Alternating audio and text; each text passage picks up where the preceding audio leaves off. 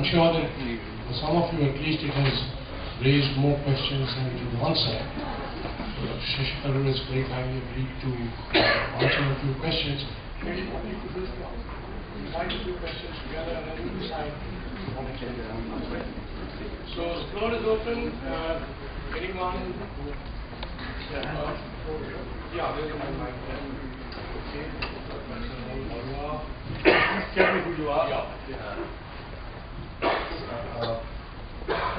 Good evening, sir. I'm Rahul Mishra. I'm a faculty member here. And thanks for your enlightening lecture. I have a question that there is as you have recounted several successes of United Nations, but there are big failures like Iraq War, NATO action in Afghanistan, failure in climate change talks. UN has become a very weaker institution in that way, with a clash of interest between developing countries and developed countries. My question is, where does India fit in? Do our interests lie in joining the high table of United Nations Security Council as a major emerging power, or we should fight for the developing countries, poor countries, countries where the voices are not unheard, and then continue with the legacy of our freedom struggle? Thank you.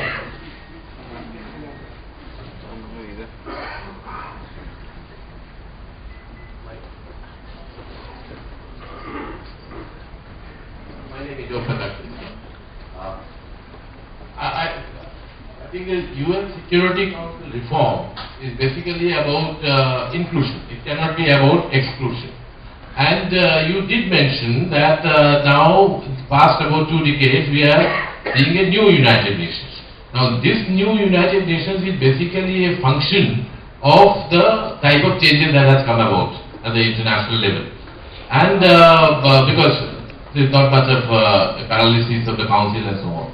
So, therefore, whether it would actually be a very well justified move to have many more blockages for the new Security Council that you talked about. And since United Nations, only when the nations are united, you have United Nations. And what we are talking perhaps is about, not about global interdependence, we are talking about international interdependence. Because when we talk in terms of the global interdependence, that means that the global commons, you refer to many of the problems, I might like to call them as global commons. Now, these global commons can be addressed in terms of international cooperation. And United Nations is actually a political organization.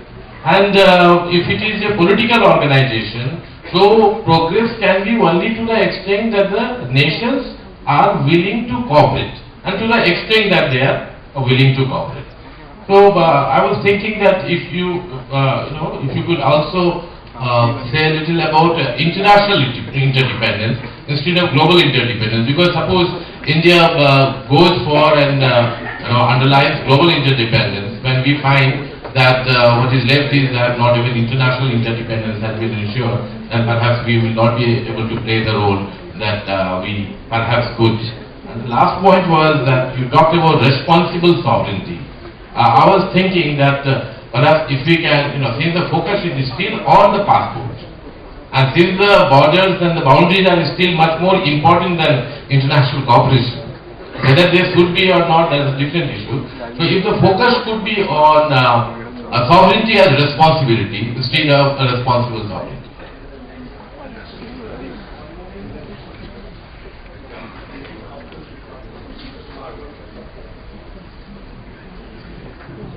I'm Karp Bhargava, former Secretary General SAARC and now living in Canada.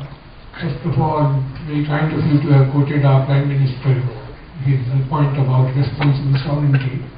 And taking the cue from the previous speaker, my question would be that how do you view the problems of bridging the religious divide on one hand and of having human responsibility also as an important thing as human rights.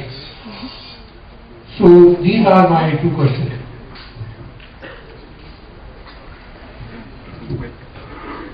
Sunil Jacket.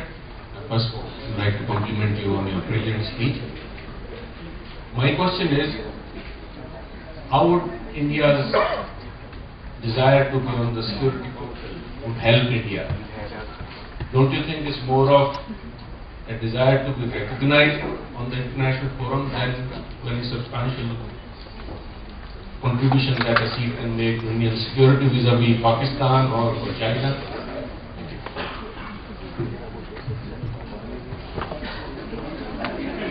I don't know whether the questions will be too many.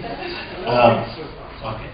I was just wondering whether UN is still UN or US one.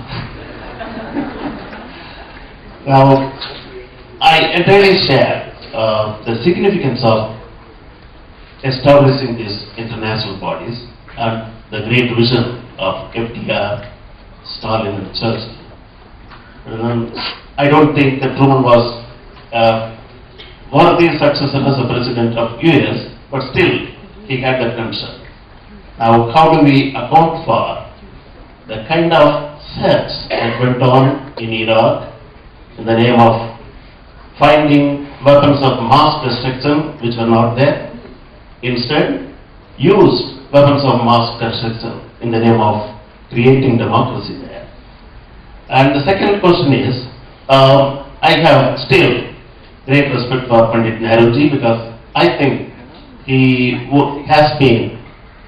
is still living, he has been the greatest democratic Prime Minister of India. And at the same time, we could not stop partition. After 65 years, we cannot